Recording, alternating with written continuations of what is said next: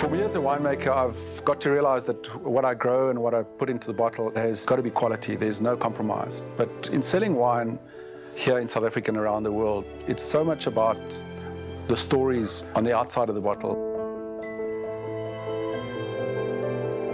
Waterford Estate has a few points of difference. I think primarily its location.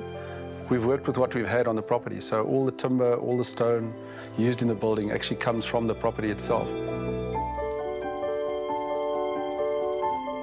As you drive up the driveway, as you enter the gates almost, you get a sense that this is a special place.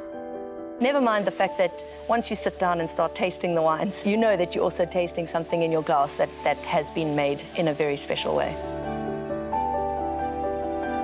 At Waterford Estate, we grow and make great wines. The gem, a blended red wine, is something we are truly proud of, a world-class wine.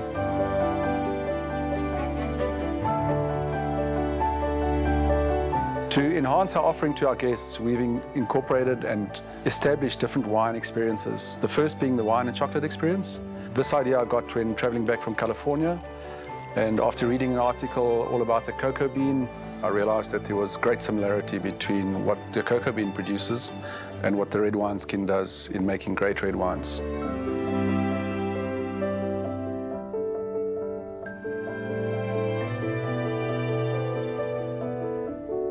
We went further, we're taking people out on wine drives through the vineyards where we open the wine in the vineyards where they're grown. So as a special destination, I think we offer a service-driven brand. We are fortunate enough to have people visit us from many, many countries around the world.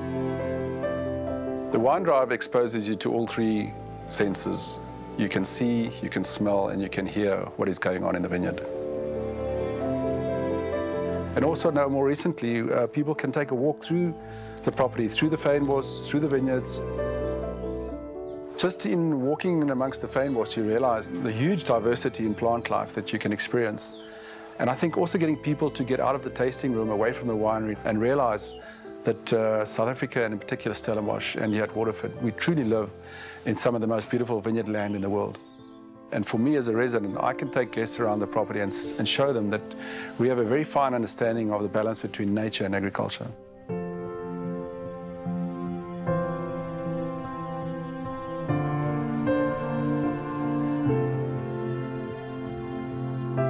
So from day one, from 1999, when we opened our winery to receive our own grapes, we started celebrating the harvest.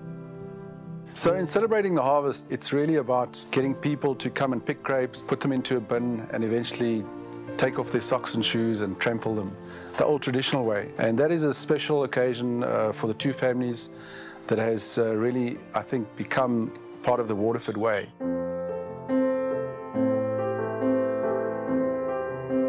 It's a great privilege to be the winemaker at Waterford. Waterford is situated in one of the most unique spots for red wine making, and also the privilege to work with people that are dedicated to making the best wines in South Africa.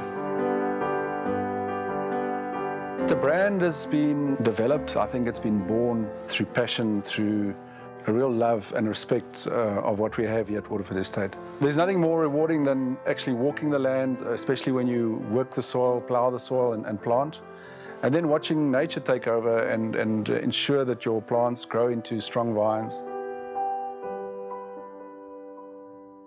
I guess there are very few jobs in the world where you start from scratch every year. The great thing about winemaking is that you live the vintage, and then the vintage lives with you for the rest of your life.